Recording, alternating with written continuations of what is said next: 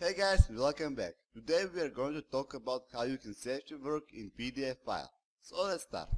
Open the elevation file. Click on layout. Here we are going to create more viewports for our drawing. I think this is the best way to show what you have done and also in proper scale. So select the viewport and delete it. Write the short command vp and select viewports.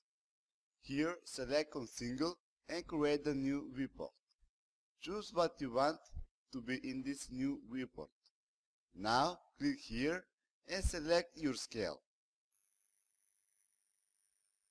And lock the scale by pressing here.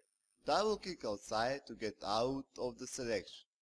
Now zoom in and again double click inside of the viewport and name the viewport floor plan. Double click outside to get out of the selection. The same process is repeated for the others by viewports. Now let's save this into PDF file. Write the command plot.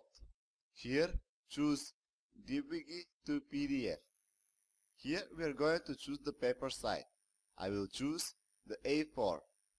Here I am going to select window and select my viewport area.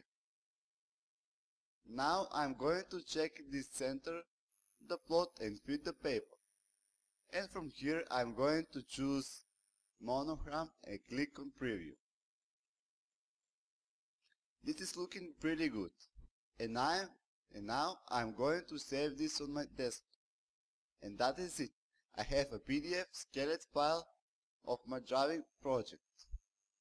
Thank you guys, this was my last lesson of this course. I hope that you enjoy watching this course and I hope that you have learned something. Don't forget to subscribe to my YouTube channel, follow me on Twitter and on my blog site.